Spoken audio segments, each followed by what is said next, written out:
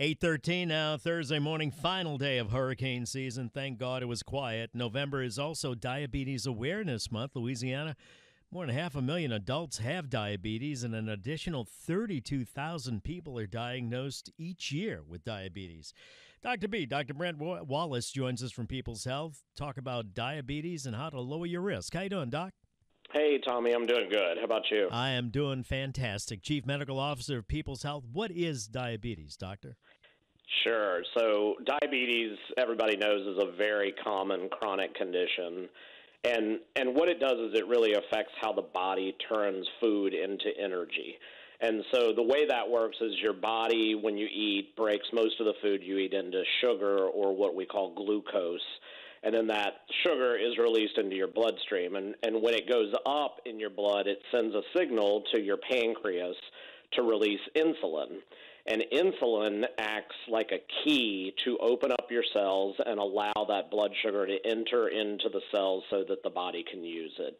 And so what happens with diabetes is one of two things. Either the body doesn't make enough insulin, or it can't properly use the insulin that it is making. And so what that results in, obviously, is blood sugar can't get into the cells can't use it, and it builds up in the bloodstream instead.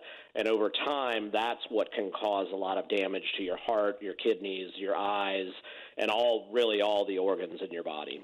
That is the best definition I have ever heard. Now I understand what happens. I'm not kidding, really. There are different types. What is type 1 diabetes?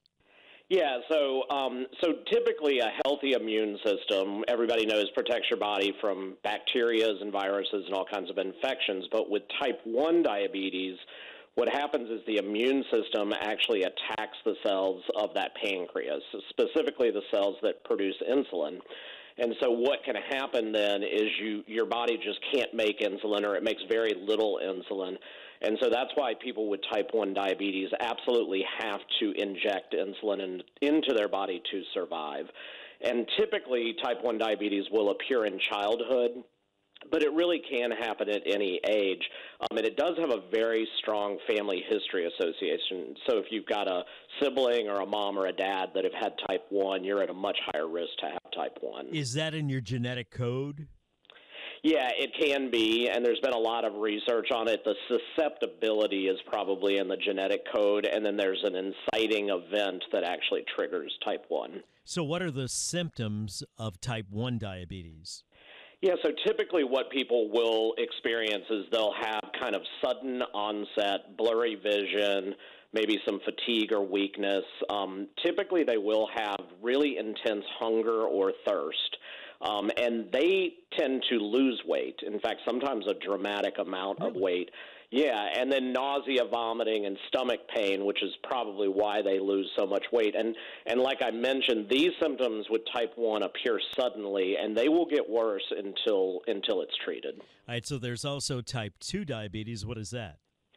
Yeah, so type 2 diabetes is different. What happens with type 2 is that the body actually can't create enough insulin. So it is creating insulin, but either you're not creating enough to get that sugar into your cells, or your body becomes what we call resistant to the insulin that is there.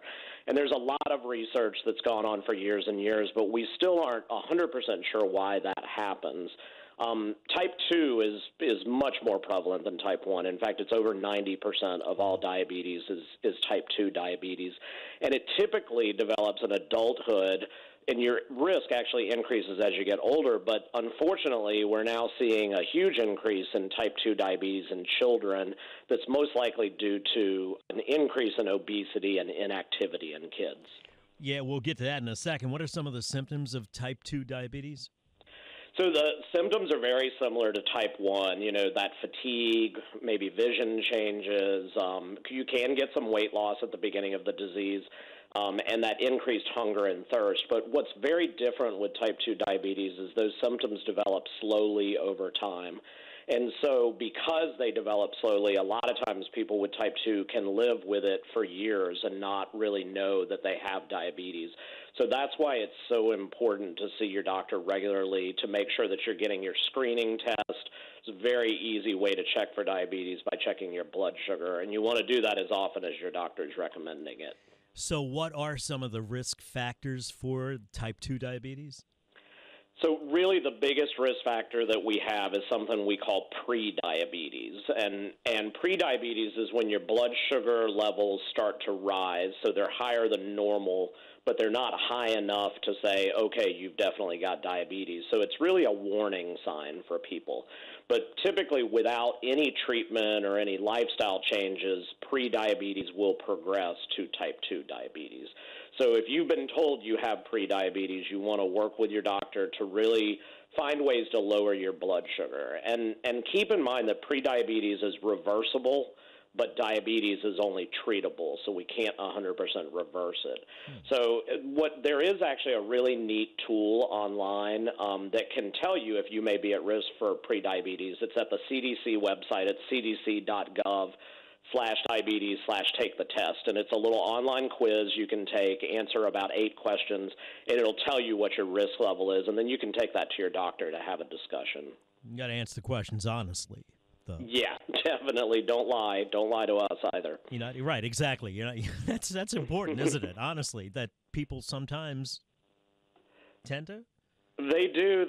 Yeah, I think they sometimes will tell you what they think they should tell you, but that's not going to help you. So yeah, be very honest with us. If there is ever a time in your life to be truthful, it's with your doctor or your attorney. What are some other risk factors for type 2 diabetes, doctor? Yeah, so, like I mentioned, age is definitely a risk factor. We see diabetes prevalence increase over age 45. People with high blood pressure have a higher risk as well. And then definitely people that are not exercising, usually 3 times a week. There is a family prevalence as well. So if you've got a family history of type 2 diabetes, then you're at higher risk. And then, like I mentioned, that obesity and inactivity, especially in younger people, is a big risk factor. Let's take a break. We'll come back, talk about lowering our risk for diabetes. Dr. Brent Wallis, Chief Medical Officer of People's Health, is our guest. It is 8:20. That's time for traffic on WWL. 8:25, Tommy Tucker, WWL. Quickly back to Dr. Brent Wallis, Chief Medical Officer of People's Health. Staggering, more than 500,000 adults have diabetes in Louisiana. An additional 32,000 people are diagnosed. Doc, would it be accurate to say type 1 diabetes, really you can't prevent it, but type 2 you can? Yeah, absolutely. Unfortunately, we don't have a way to prevent type 1. We have some great treatments for it, so that's good. But for type 2, there's really some very simple things you can do, and the way you want to start is with healthy lifestyle choices. If you already have type 2 diabetes, really just making a few lifestyle changes will help you manage your symptoms, lower your blood sugar, and really avoid all those complications, things like heart disease and the nerve damage and blindness even. And the best way to start is exercise. So exercise immediately lowers your blood sugar, and it also boosts your body's sensitivity to the insulin that's already in it. So you want to find an activity you really like. You want to make it a part of really your regular routine. You don't even have to wait to feel the benefits. What's interesting, people that have diabetes that check their blood sugar regularly will notice after a walk, if you check your blood sugar is going to be lower. It goes down immediately. And the CDC really recommends exercising for at least 150 minutes a week. So you want to try to aim for about 30 minutes a day, 5 days a week, and then you get 2 days to rest. Diet, what you put in your mouth counts as well, I'm guessing. Yeah, we talk about this all the time, but food is critical. It's very, very important. So you want to make sure you're eating nutritious foods, and that's going to be things like fresh fruits and vegetables, whole grains, low-fat dairy products, and then you want to go with really lean protein. So things like eggs and beans and salmon are going to be much better for you than those high-salt, high-fat foods that you might eat. So cured and red meats, fried foods, full dairy products.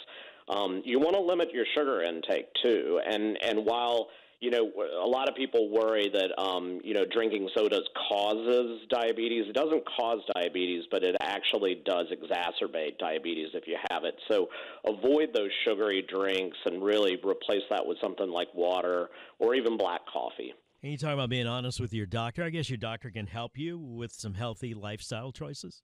Yeah, absolutely. We are here to help, and so it's always a good time to talk to your doctor. about your chronic conditions, about your diabetes, but also if you're interested in starting a new diet or an exercise routine, you want to talk with us as well because you may have other conditions, and we may want to give you some guidelines for like safe recommendations to start an exercise program or to adjust your diet and everything. So we're here to help with that. All you have to do is ask us. So with type 2 diabetes, if you're pre-diabetic, you can change it and prevent the onset of type 2 diabetes, but once you have it, are you checking your blood sugar for the rest of your life? Yeah, pretty much, Wow. and we always kind of indicate that to people. So pre-diabetes you can have for, a couple of months or even a year. You work on exercise and diet, and it goes away. It's completely cured. But diabetes, you are always going to have a higher risk of those complications, and most likely you're always going to have to be taking medications and checking your blood sugar very frequently. All right, here we are, final day in November. The clock is ticking on Medicare open enrollment, though. Yeah, absolutely. We've got about a week left.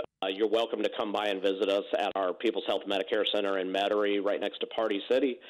We take walk-ins, or you can call us for an appointment. We're here for you if you need us. Thank you, Doctor. I appreciate your time. Thanks, Tommy. Have a Very great valuable weekend. information. You bet. Chief Medical Officer of People's Health. If you're